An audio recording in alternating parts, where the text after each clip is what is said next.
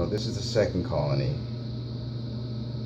This used to be their nesting site, their original formicarium, but I attached a new formicarium through which that attachment and tubing is where they're coming from, and now they're just cruising around and foraging here. They got several food items. To the right they have assorted crushed nuts, in the middle bird seeds, but I crushed the bird seeds, and to the left they have crickets, and then they have grass seeds I spread all around in there. I'm gonna put more sand in here because I just took out the other test tubes. They didn't just move until about maybe an hour ago, but they finally moved.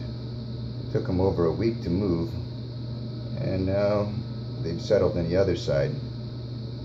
So they're cruising back and forth through the tunnel or through the tubing. And this is their old nesting site, which is now their outworld. The new site is here.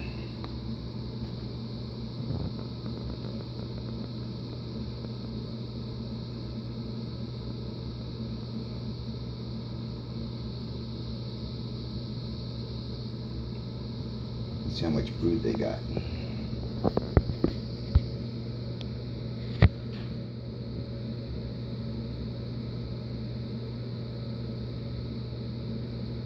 They don't have as much brood as the first colony. They probably have about 60 or 70 brood of eggs, pupae, and larvae. But there's all different sized workers here now. The workers are much larger and larger. You can see with the callows, they're almost as big as some of the big workers. This is the second colony, and this is their new nesting site.